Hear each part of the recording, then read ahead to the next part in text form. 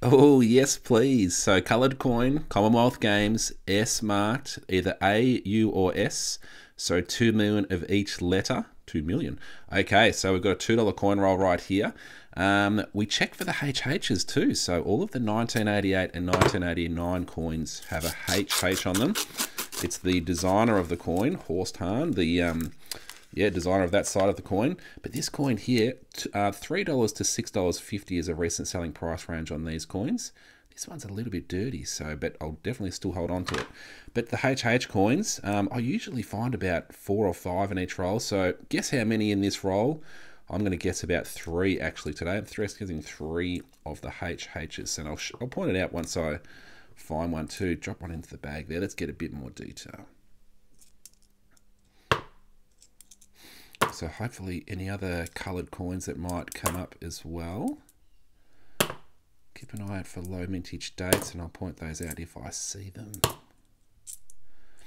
Interesting, no HHs so far. That's a little unusual. This will be a 2022. There we go. A fair few were released, so fairly recently. That's why they're so bright and shiny. Here we go. Here's the first one, the HH down here, just below the chest of the Aboriginal elder. So that'll be probably an 88. Yep. Or another HH here. Or 2 in a row. So we got one there. Another one there. That's 3. That's what I guessed. So I'm probably going to be incorrect because there's still a fair few to go. 2012 $2 coin. These can hold a bit of value. So $5 to $50 is a recent selling price range on this coin. 5.9 million of those minted, but usually in really good condition. So I thought here's another HH, another one. So we're up to 5 on the HHs.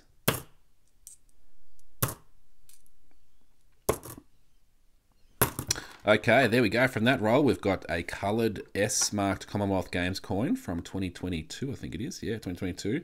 And a 2012 Aboriginal Elder coin. They're the 2 keepers. And we've got 5 of the HH coins. So 1, 2, 3, 4, 5. And if you guessed that, congratulations. Well done. All right, have a great day, everyone. See ya.